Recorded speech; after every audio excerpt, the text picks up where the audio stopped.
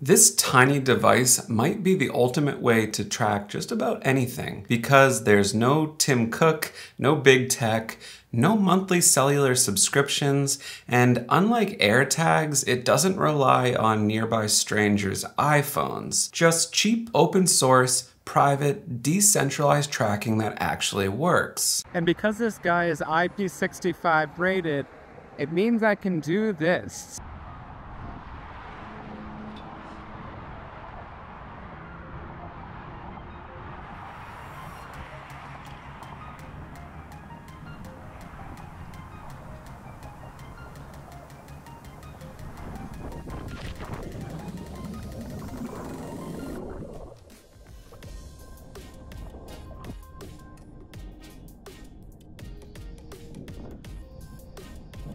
Now, I've been watching this space since just about day one, and many of you have been finding all kinds of creative ways to wield this tech, but one common use case kept making its way to the surface. It was in comments such as this. This would be amazing if they put it in a package that could be mounted to a dog collar. And I'm inclined to think that Alien Sasquatch 14 might be onto something.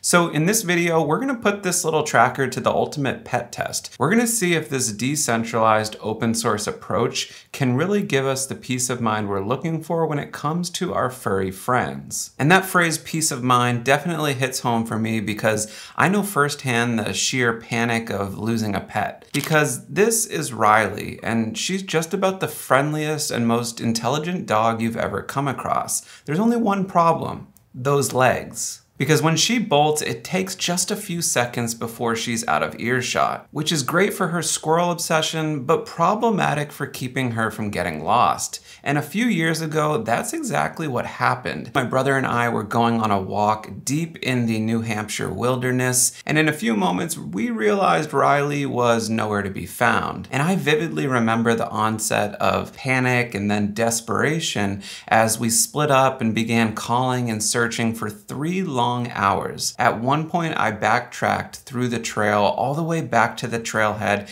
and thank God I found her sitting faithfully at the beginning of the trail. We had both got lucky that day, and I think she knew it. Needless to say, I'm pretty invested in this project. So for a quick recap, this is the T1000E made by Seed Studio. So originally it was made for the LoRaWAN protocol, but as Meshtastic started gaining traction, they kind of upcycled it into a Meshtastic device. And yeah, Seed Studio is a Chinese company, which is actually pretty interesting because a lot of the Meshtastic tech comes out of China, things like Rack or Heltech or Seed Studio, but China actually isn't a big user base for Meshtastic because it kind of operates in a regulatory gray area over there.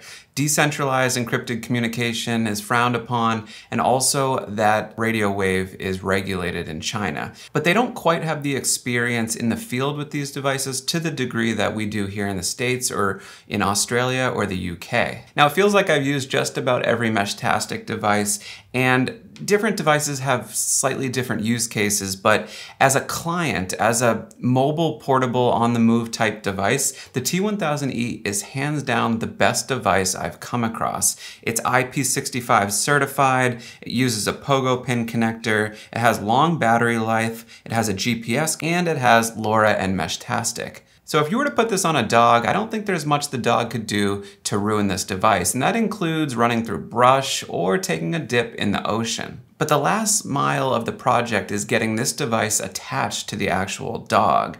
And so that's why I designed the Houdini M1, which is basically a holster for the T1000E. And it should work with any major dog collar.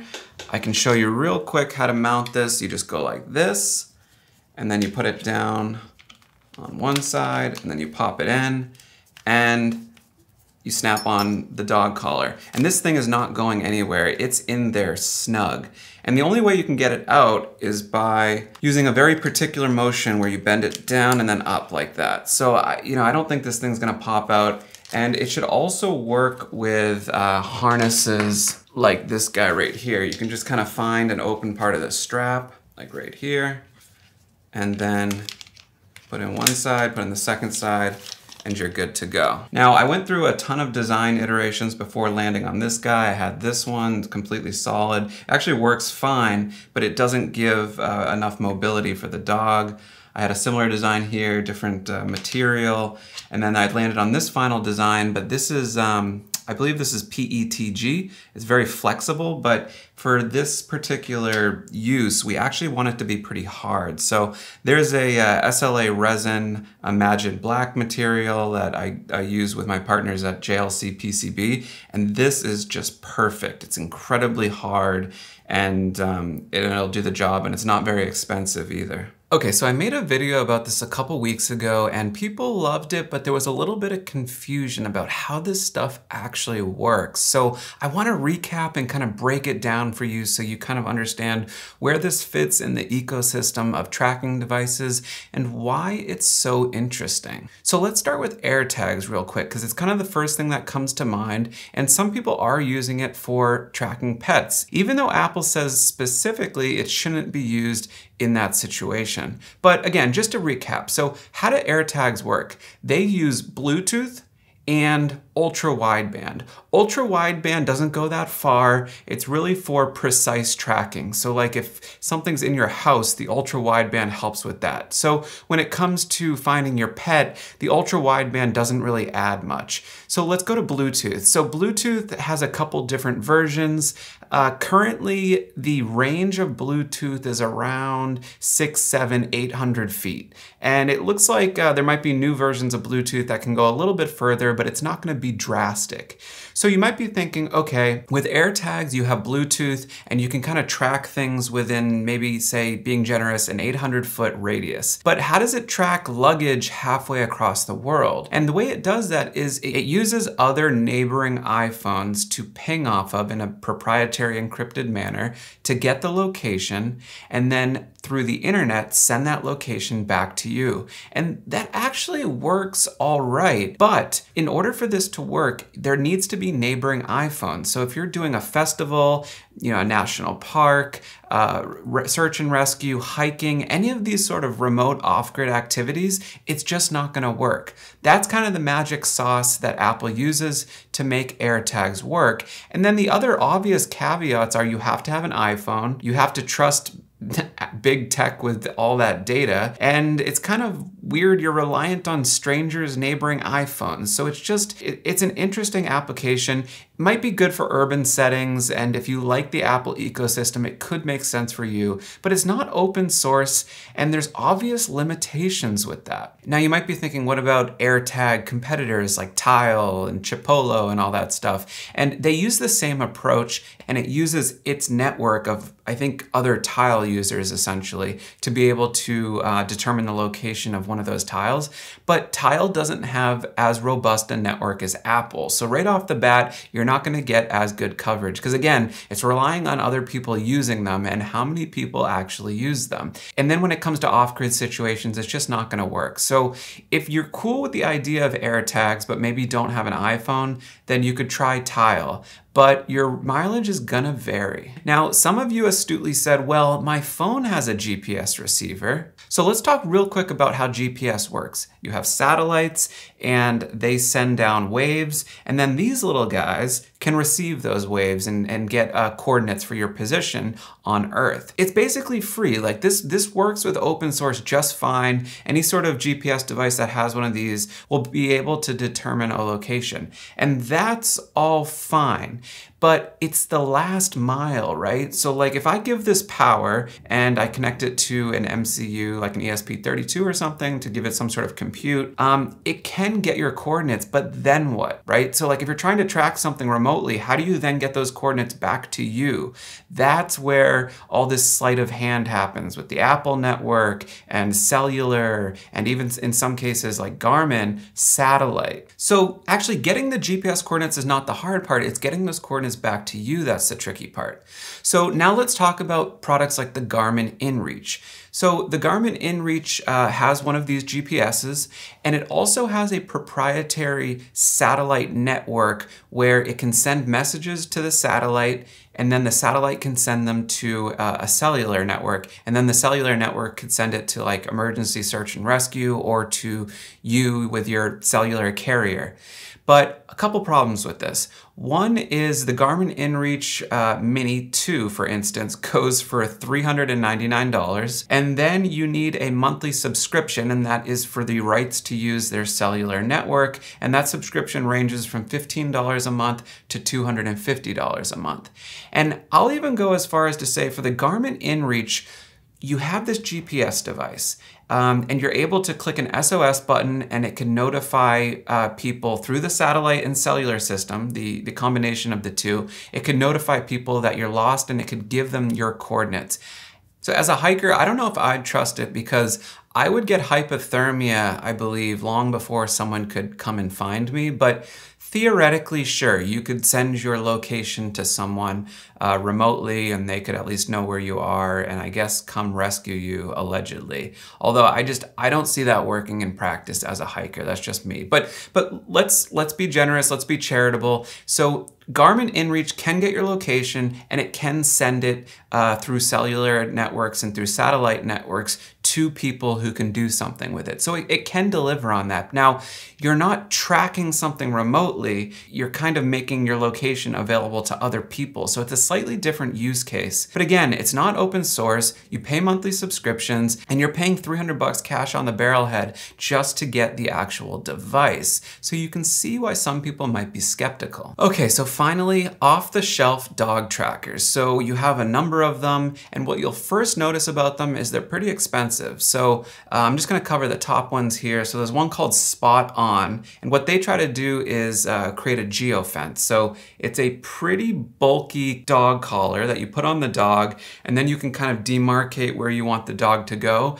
And shockingly, the price for this is $999 just for the device, which is kind of crazy. And this device allows you to set up a geofence and do things like shock the dog when it leaves your proximity. So it's an interesting usage. I'm sure it works in some cases, but very expensive and not exactly open source. Then there's the Halo, which again is pretty expensive, and you have to pay a monthly fee for this, ranging from $10 to $20 a month. And then just for some of you, you might be thinking, oh, well, I can go on like AliExpress or Temu and get like a dog tracker there. And they will certainly be happy to take your money, but I've done a little bit of research. I bought an AirTag competitor from Temu, and I also bought a kind of discrete car tracking device from Temu, and none of these really deliver. This guy uses Bluetooth, and it has no proprietary network, so all it does is when it leaves the vicinity of your phone, so like 300, 400, 500 feet, it can notify you on your phone, and this thing can start beeping. So yeah, you get kind of a very close range tracking, but as soon as it leaves, you don't know where it is, and all you know is that it's departed from wherever you are.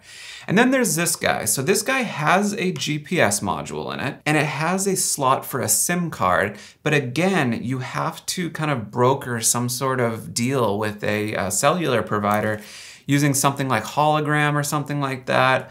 And you're gonna pay monthly for that. And frankly, I couldn't even get this one to work. I don't know if it was a matter of being in China or versus being in the States, but this guy just didn't work at all. So, you know, I don't think you're gonna find any sort of very, very cheap Chinese alternative that actually delivers. And then that brings us to Meshtastic. So let's step through how this actually works. So again, Meshtastic is using the same sort of vanilla GPS receiver that all the other devices use. So cool. As long as it has a direct line of sight to the sky for the most part, it can acquire your coordinates and lock onto your location. But how do we then, say we put one of these on a dog and the dog departs and, you know, runs 5 miles away from us, how do we then determine where the dog is from, like mission control or from home base or whatever?